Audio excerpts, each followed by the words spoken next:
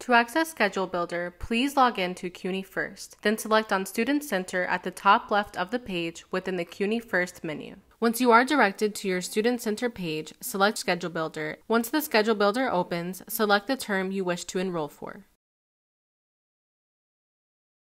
You can search for classes by typing either the subject area, class number, class title, or instructor's name. After adding your classes, Schedule Builder will automatically generate a schedule for you on the right side of the screen. Schedule Builder will give you every possible combination for the selected term and selected classes. You'll be able to view a variety of alternative schedules and time slots by selecting on the arrows at the top of the page. Once a class has been added to the Schedule Builder, you can find out more information about that class by selecting on the Expand Detail arrow. If you would like to plan out your schedule for one session or for both sessions within a semester, you can do so by selecting the Session drop-down menu. You will then be able to select either regular academic session or second session that you can plan for. For example, if you select on second session, you will see on the bottom right side of the screen that Schedule Builder has now placed your class in the second session. If there are certain times on your schedule that you prefer not to schedule a class for, you can block off those periods of time by selecting on days and times by dragging your mouse to expand your chosen period of time to be blocked off. Once you are ready to accept your schedule, please select on Get the Schedule at the bottom right of the screen. The action column will present an enroll option for you. On the bottom of the action column, you will be able to select on the Do Actions function. The results column on the right side of the screen will indicate if a course was successfully added.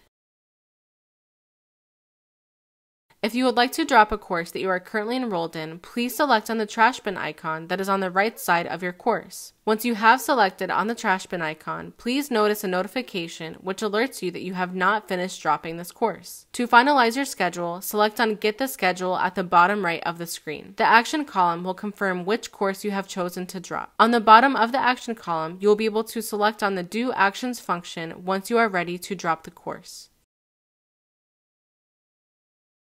Once your advisor creates a plan for you, you will be able to accept the plan by selecting on the Plan tab on the left side of the screen. You will then be prompted to import plan. Once you select on the plan to be imported, you will be able to review your schedule. Once you are ready to accept your schedule, please select on Get the Schedule at the bottom right of the screen. The action column will present an enroll option for you. On the bottom of the action column, you will be able to select on the Do Actions function. The results column on the right side of the screen will indicate if a course was successfully added. If the result of the action was not successful, you will receive a message indicating why the class was not added to your schedule. If you don't know what courses you should be taking or you don't have a plan, please speak with your advisor.